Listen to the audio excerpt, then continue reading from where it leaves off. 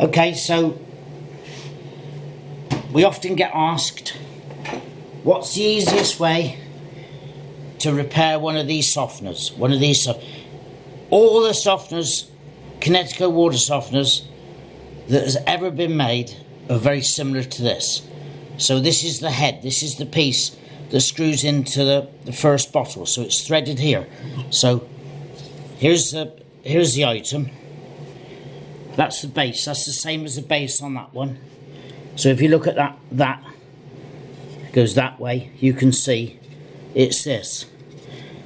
So that piece is that piece, and that screws into the bottle, which is the whole head. That unscrews. If you can see this thread, there's a filter there. That's a thread that screws into the bottle. So when people ask us, what's the easiest way to repair one of these softeners? Well, the easiest way, by a mile, the only way, if you don't really want to do any work, is to buy another one of these heads, this whole thing there, this whole thing, all the levels, 1, 2, 3, 4, 5. Buy the head, unscrew it, and screw a brand new one back in. It's going to cost you about £2,000. In America, roughly. In the UK, probably around the same, similar price. But that's what it's going to cost. So, and that would include everything. That would include that piece there. So what's the alternative to that? Well, the alternative to that, and the only alternative, and people get a little bit mesmerised by it because there isn't lots of options. You haven't got lots of options because fault finding on one of these is actually quite difficult because a lot of things, a lot of parts. You know, you've got the one level there, the head. You've got a different level here, for example, and then you've got all the control mechanism at the top, which is this piece. You've got all the gears and cogs and little impellers and everything like that. You've got a pawl set goes in here. This all moves. These move. These parts move. They're on cams. Then you've got more parts here. So what you've got is you've got all these technical seals, and then you've got this level here where you've got all these moving parts in there as well. So the easiest way to repair one of these softeners is to change this whole head complete. Unscrew it, screw it back in, £2,000, there you go. That's what it's going to cost. The alternative is to undo these bolts. There's a few of these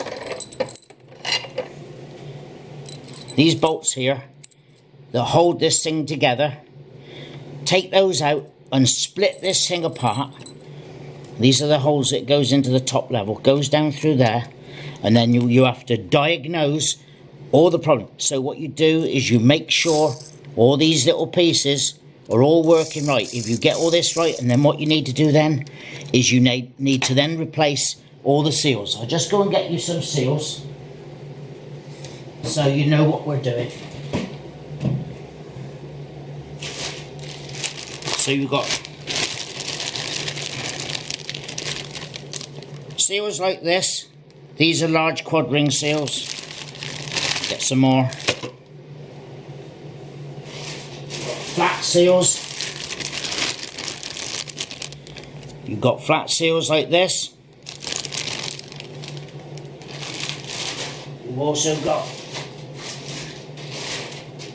tapered seals, which are quite difficult little things to get on, but you know, it's all possible.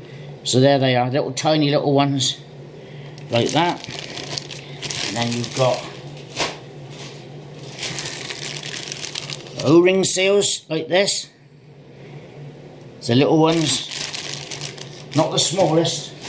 And then you've got these red ones. And then you've got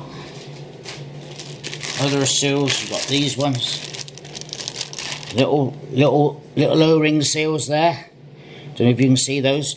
So the only other thing you can do is to replace those seals. And those seals go on places like this. So for example, you've got your flat seals that go on this side of the main pistons. You've got the quadringer seals on the other side. You've got these tapered seals on this control valve. You've got a little seal on this side, a smaller one, which goes on here. And so that's the other way to get you back up and running, is to change the seals, because the seals cause almost 100%, 99% of the problem. For example, this here, there's a seal in this gap. You can't see it, but you need to, that is not really working that well, because it's not tight enough. It needs to be slightly tighter than that. So it's only experience that you would know whether the seal needs replacing or not. And you can't guess which seal's gone. That's the other thing. People think that you ought to be able to just say, oh, well, it's that seal. No, because there's many of the similar ones fitted, and you can't tell which seals are gone before you've replaced it. So what we do here is we replace all the seals. Fit all the seals, and then you're going to be up and running. But you need to fit them properly. Most people don't fit them properly. They think they're great at doing what they do, but they don't get the softener back working because they've still got a problem with it.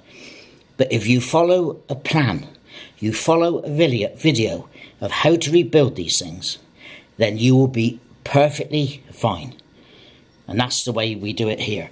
So this particular one has just been rebuilt. That's going back to the customer. But we've done hundreds, we've done thousands of these over 40 years, and we are good at it. I mean, that's the thing. If you want your car repaired, you take it to a mechanic, a decent one. You can take it to some cheap guy. There's no point. Get it done properly in the first place. So that's our advice, is to make sure that you reassemble these properly and methodically, and we show you how to do that in the videos. So I just wanted to do that today, because people say, well, we don't even know whether you exist or not. Yeah, we exist, and this is where we work, in this building here. It's small now because we've almost retired, so we're getting on a bit, and this is sort of just a bit of fun for us now.